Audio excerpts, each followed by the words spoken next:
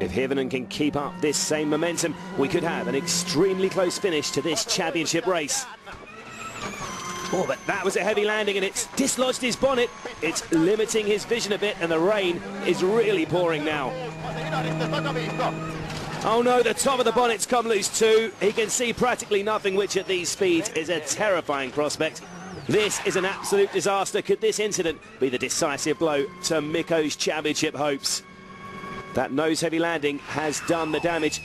Eventually he's got little choice but to pull over for Jarmo Lehtinen to rip it off. He's quickly back in the car, but it's cost the Finnish crew around a minute. A disconsolate Hirvonen, meanwhile, minus his bonnet, pushes on to the stage finish, but the damage has already been done.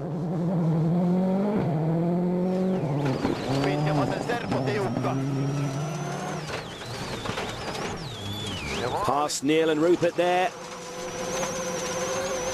He's a minute and 7 seconds slower than Loeb and almost loses second place to Sordo. It looks like game over for Mikko's title ambitions for another year.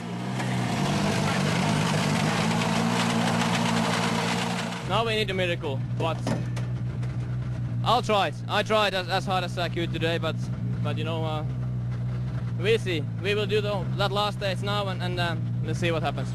Minding his own business in fifth is Sebastian Ogiers. Oh! A massive roll on the penultimate stage at these terrifying speeds. Even the most talented of drivers are living life on the edge, but that's a really frustrating way to finish Sebastian's year.